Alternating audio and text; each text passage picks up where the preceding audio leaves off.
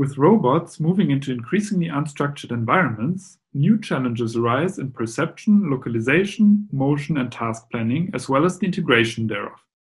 In this work, we present a mobile manipulation system that we developed to explore the capabilities and limits of the state-of-the-art. The goal is to search, pick up, and deliver a target object solely relying on onboard sensors and without instrumentation of the environment. On the hardware side, we employ an ABB YuMi dual-arm manipulator mounted on a ClearPath Ridgeback omnidirectional mobile base.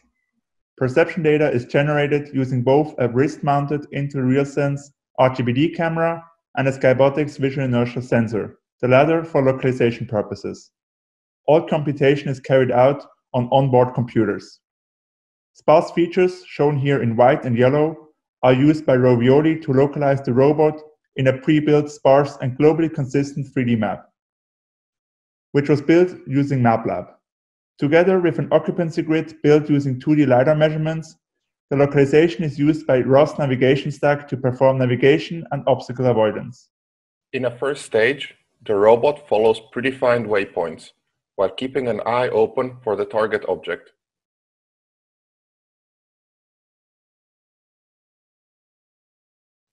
For this, images from the wrist camera, shown in the bottom right, are processed using a YOLO v3 object detection network. Detections are tracked over frames, and once enough observations are available, they are projected into 3D space using the camera poses and triangulated to find the target object's position, a banana in this example. Once we have the target object position, the robot approaches the table.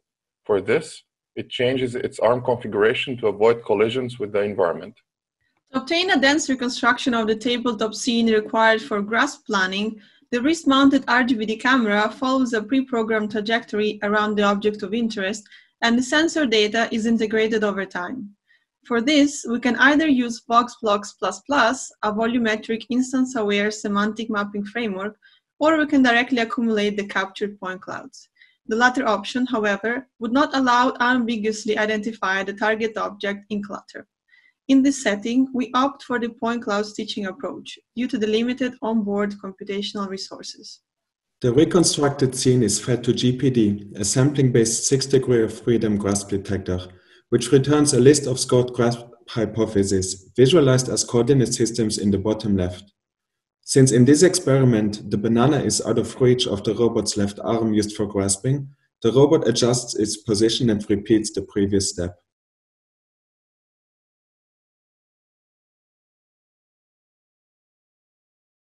Next, the motion planning framework MoveIt is used to plan and execute a grasp trajectory.